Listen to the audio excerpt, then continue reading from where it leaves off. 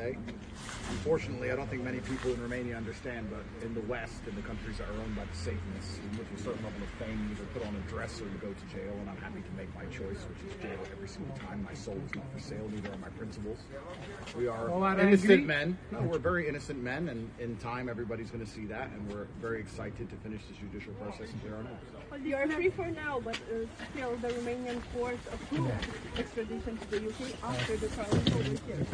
It's very funny because I've been asking Romanian courts to go to the UK myself.